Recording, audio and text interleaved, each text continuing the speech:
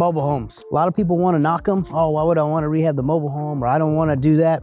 I see it a little different. When you're looking at these mobile homes, lots of times they're really nice, or they can be really nice. Plus, if there's a buyer for that product, why do I care? You know, we can rehab it.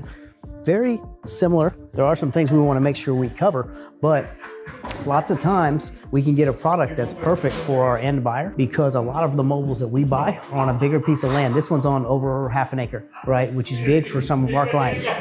And when we come in and go to repair it, we're still putting down floors, we're still painting, we're still checking the electrical, making sure the plumbing. So everything's good, very similar to what we would do, but lots of times we can get them at a lower price.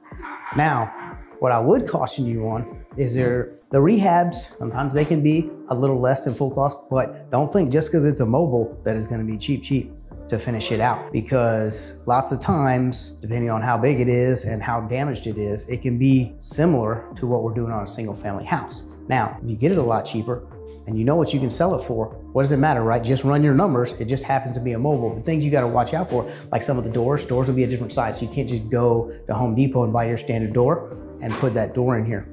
One that surprised me is like these outlets. These outlets are different than what you find in like a single family home. And you can't just run to Home Depot and buy them. Not only are they different, where you're getting a 10-pack really cheap for a regular house, these are a lot more expensive.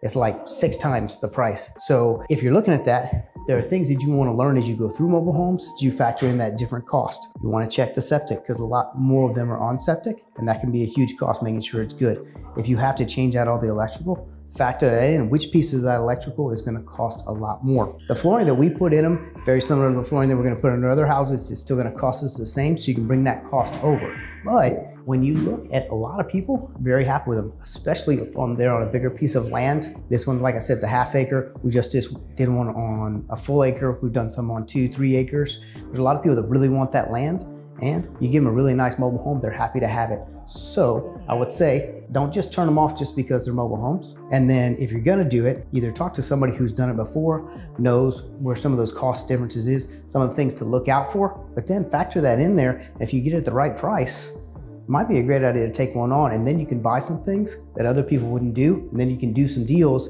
that you might miss out on, because some people say, oh, I don't want a mobile home. I hope this helps. If we can do anything for you, give us a shout, 210-201-6644, or on the website, sellmysanantoniohouse.com.